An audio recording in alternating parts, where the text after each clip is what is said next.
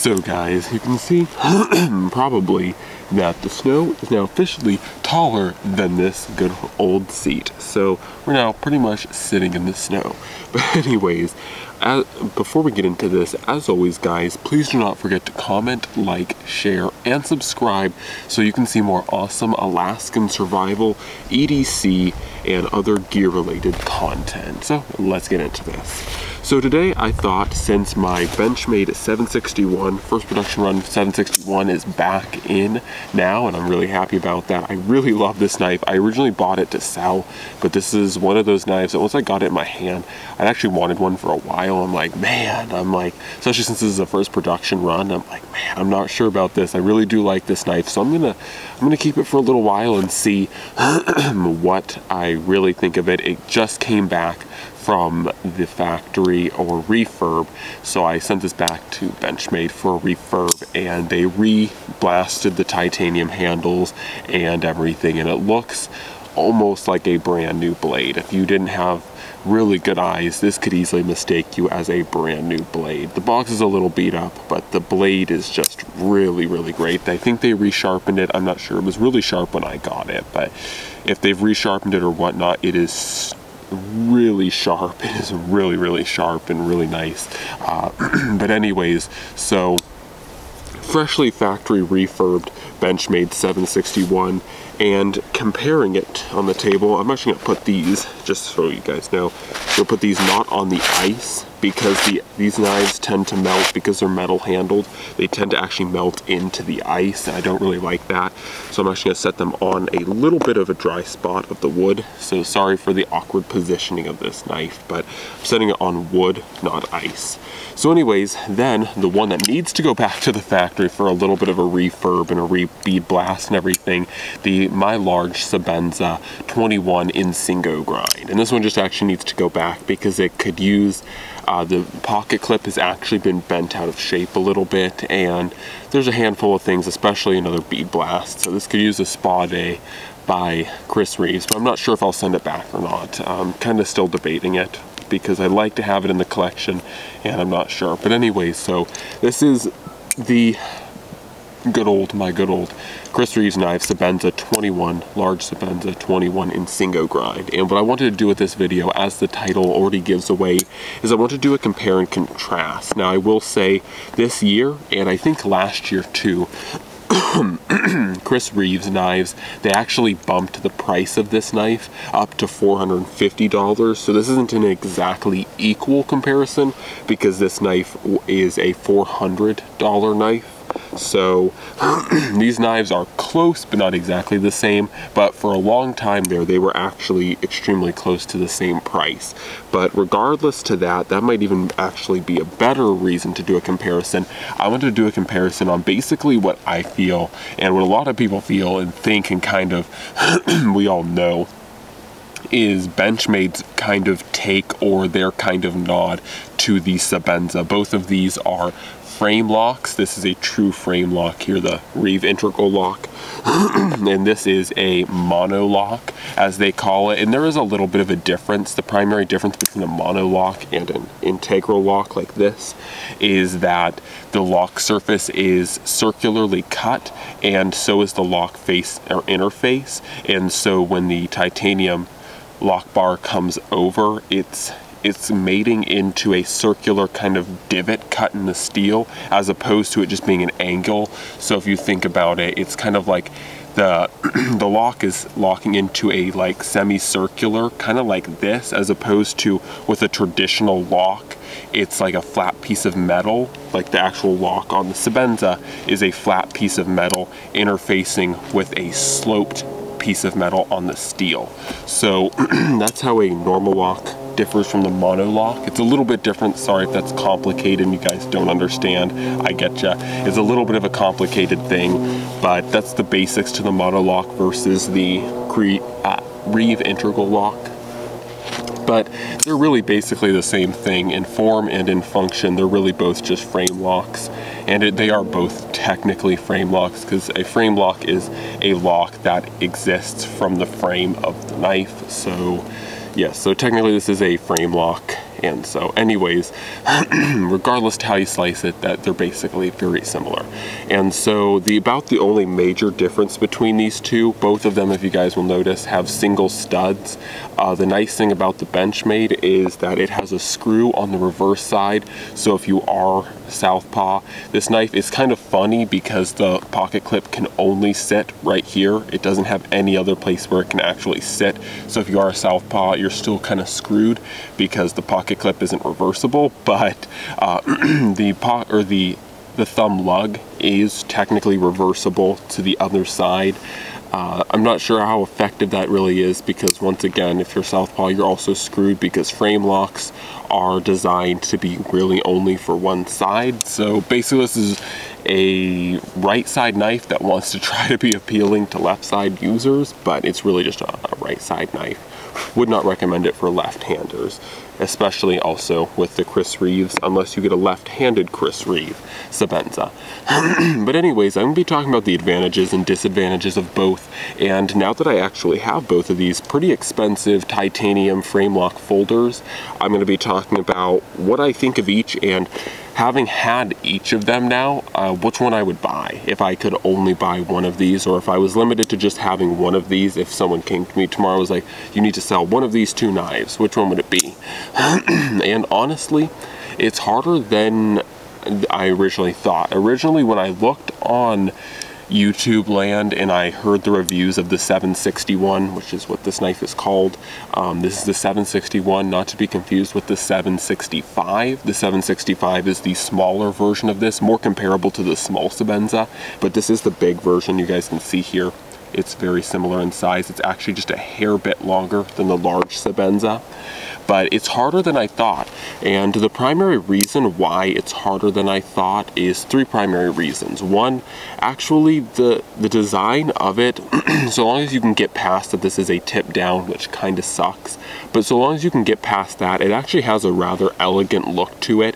One thing that I do really love about both of these knives is that both use a very understated and very non-flamboyant look and appeal to them. They really aren't like trying to run out there, be all flashy like some of my other knives are. They're very understated, very clean lines to them, and they both look really elegant in my opinion. And you'll definitely be able to tell, I'm not quite sure on camera, that this one looks significantly more worn. This one looks like it has a brand new stonewash finish, because it does.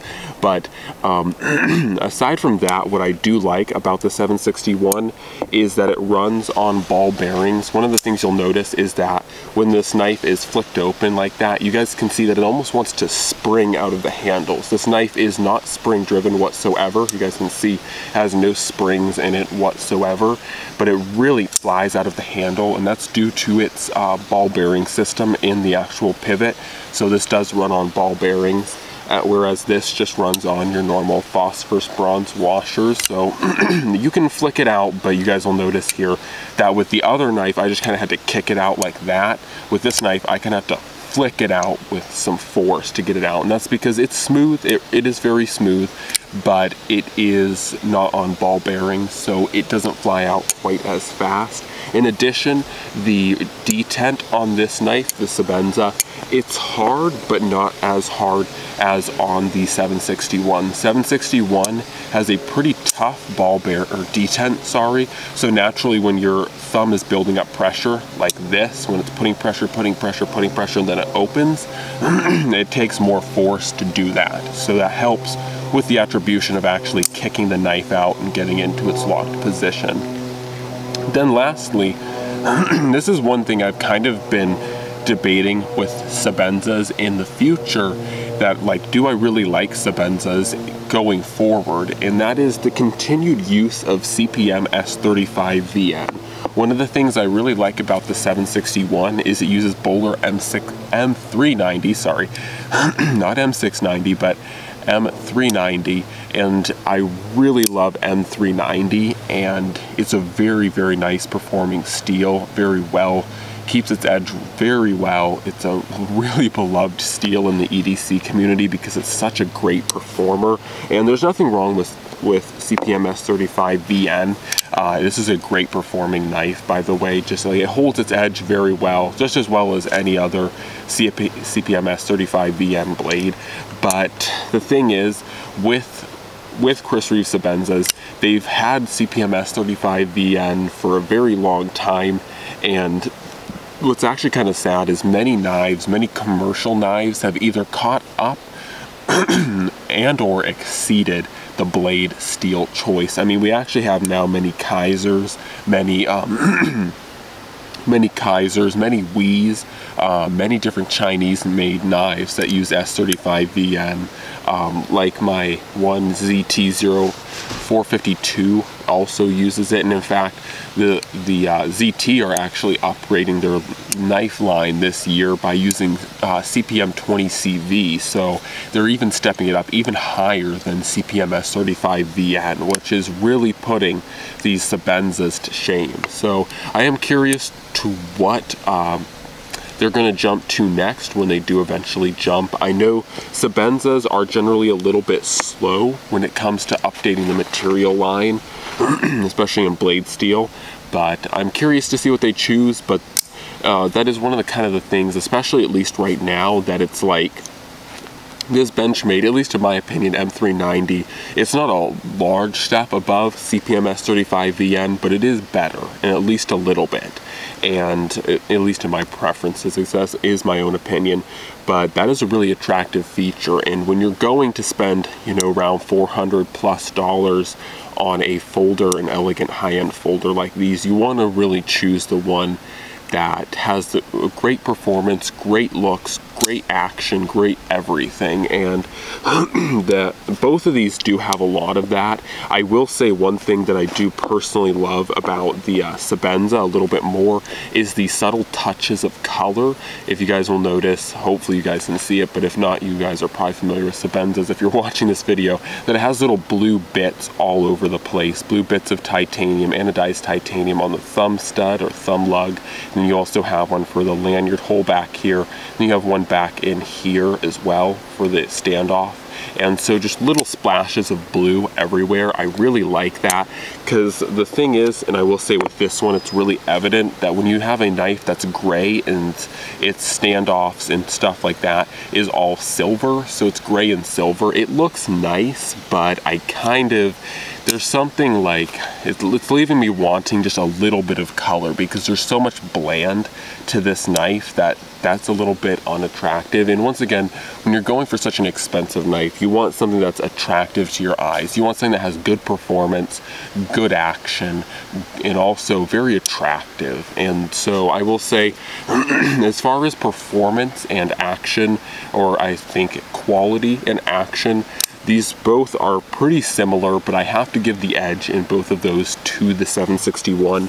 But as far as attractiveness goes, there's nothing like a Chris Reeve Sebenza. And I think the fourth thing that when you go for this expensive of a knife, you want is credibility or kind of name. And so, like for me, when I pull out a Benchmade 761, it's just another Benchmade knife. People look at this and they're like, oh, it's a Benchmade knife, really cool. You know, I mean, people know Benchmades are really high quality and nice knives, but it's just a Benchmade.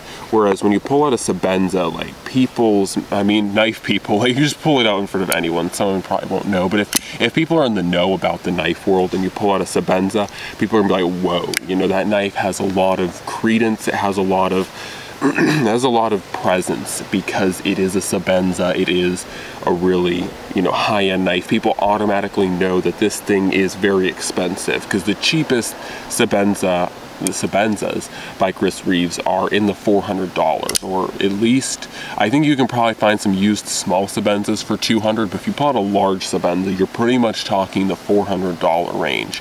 So you pretty much are just like, wow, people are gonna be like, whoa, you know, that's a really nice knife. I really like that. And so that it does have a nice kind of credibility or credence to it when you pull it out. It looks special, it is special, it has that nice name to it. So that is one big advantage if you're going for that, because there are quite a few people out there that don't mind shelling out big bucks for a really great user knife, and they don't care about the cool factor that is in the knife. And so if you're one of those people that doesn't care about the cool factor, once again, I think the 761 is a superior knife for you. But if you like aesthetics and you like customizability, and you like that kind of name, that presence, that kind of stigma to it, then I think the Sebenza is a superior knife for you.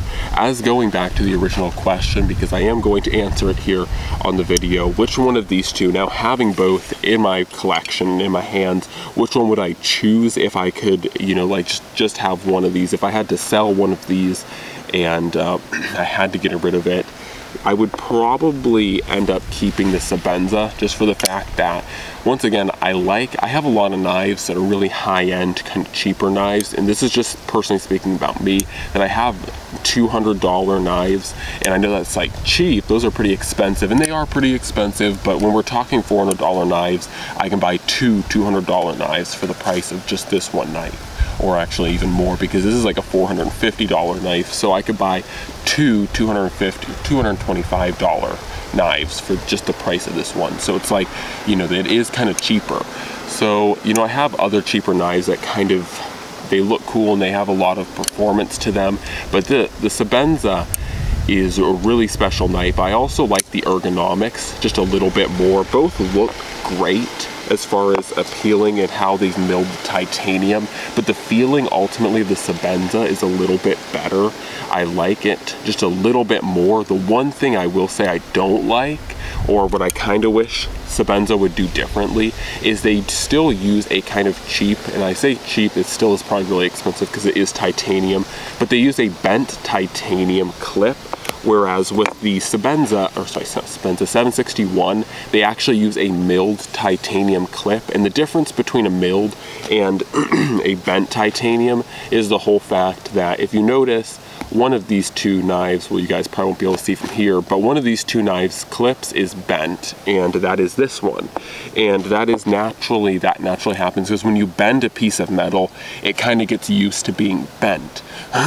So naturally, your pocket clip can bend out, and I really don't like that. That is probably my biggest hit on the Sebenza, is that I really wish they would go over to milled clips, because milled clips tend to be more rigid, more stiff, and once again, because the steel, or the, not necessarily steel, but because the metal has never been bent before, it's not used to bending, so it has a far less higher probability of bending out, and you know, it's a lot more rigid. And this is speaking from the fact that I've owned several knives now with milled titanium clips, and none of them ever bent out on me, whereas I have owned a lot of knives that have bent pocket clips like this, and most of them have bent out on me.